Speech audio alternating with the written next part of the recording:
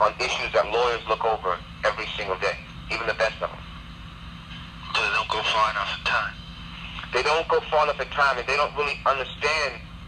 You know, one of the dangerous parts about law is you don't really know what you don't. You don't realize how much you don't know about how the law really works. And most lawyers, I can say this, most lawyers are not really good lawyers. Because law school can't teach you to be lawyers. Law school can only teach you the law. Being a lawyer is a natural phenomenon. It's a gift. It's actually a gift. You cannot learn how to be a lawyer. You can only learn the law. Okay. Can I learn the law? Yeah. Why do you say that? Well, because the law is academic. Anything that's written that you can visually see, you can learn it. And based on your level of intelligence, you can understand it.